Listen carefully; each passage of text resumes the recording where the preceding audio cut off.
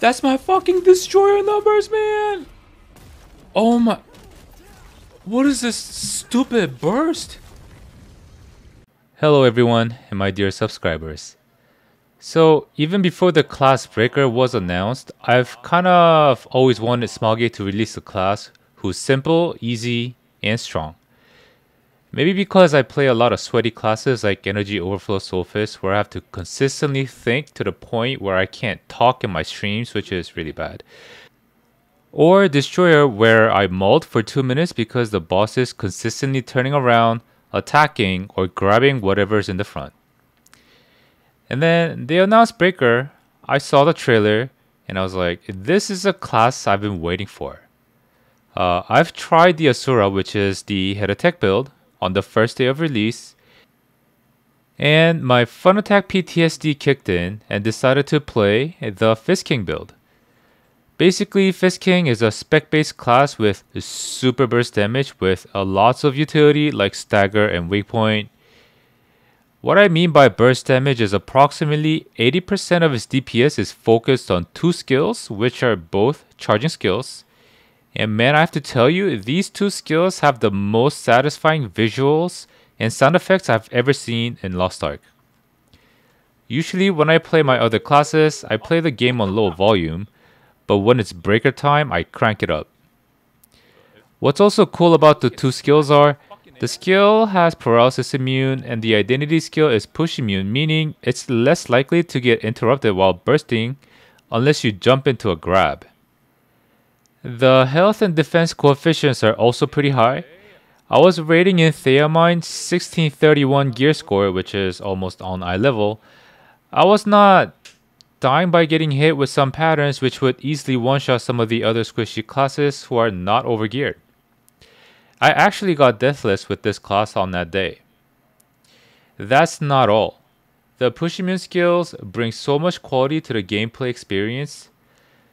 Starting with Theamine, push immuning with spacebar and skills to not get knocked off the platform becomes really important, and that's where Smilegate did an emergency patch of reducing the cooldowns of some mage classes.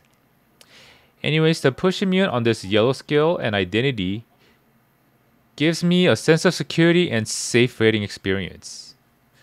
Now, to talk about the build and skill tree, I'll leave a link to my tripods and etc. in the description section below, so I can keep this video as short as possible. Now, here's how I would set up the engravings. I would use the express engravings up to 1620, and if you get good critical elixirs, use Adrenaline at level 3 and maybe Ether Predator or Hitmaster as a level 1. Or if you get good Master Elixirs, use the Adrenaline at level 1 and either use Cursed Doll or Hitmaster at level 3. The reason why I chose Cursed Doll is because it was significantly cheaper and Cursed Doll works on my Awakening as well. But here is a basic cycle with 2 purple wealth runes.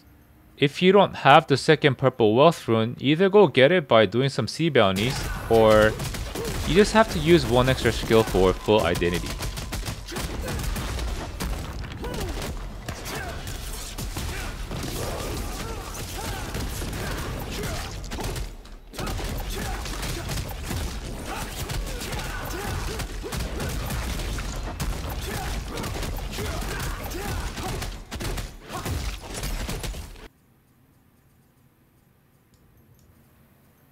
And here is the identity building sequence using a blue wealth rune instead of the purple wealth rune.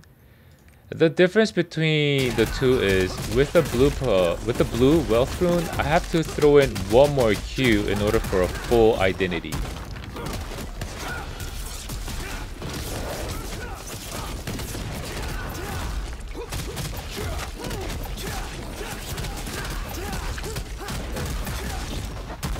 Another trick you have to perform to play this class engraving is the auto attack cancel. After my burst, you will notice that I keep using my yellow skills, and I want you to pay attention to the cooldown timer on my F skill. You will notice that as I auto attack cancel yellow skills, the cooldown on the skills gets reduced.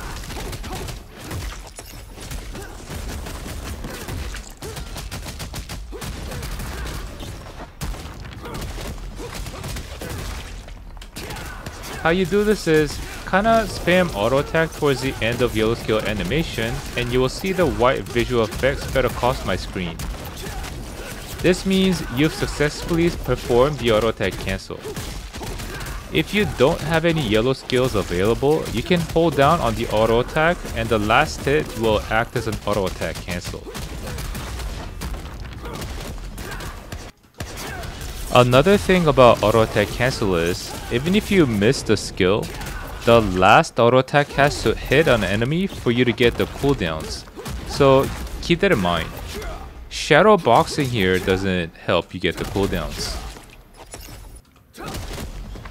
Auto attack cancel is actually very important for your DPS performance. Let me show you the difference of cooldowns on my F skill with the auto cancel and without auto cancel.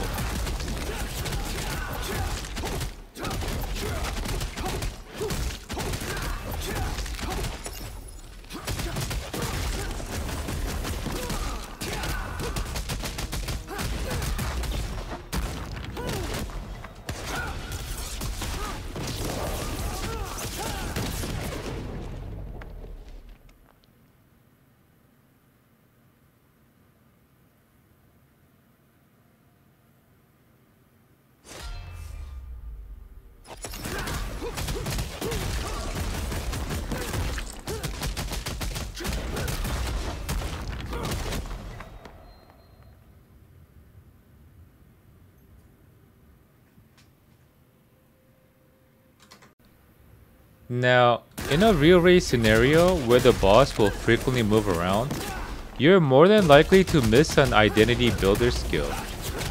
In this case, just simply use the D skill to recover the identity and put it towards the end of your burst.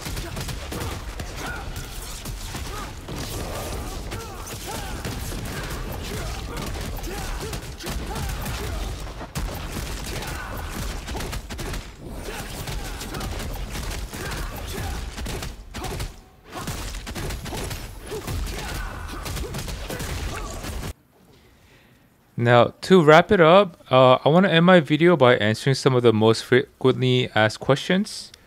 And the first question is, what is your crit rate with using Adrenaline 1 with Master Elixir? And that is 77.5% without considering Bracelet. Another question I get asked a lot is, which class engraving is more strong? And the ceiling on the other class engraving, Sura, is higher by approximately 10%, maybe even more.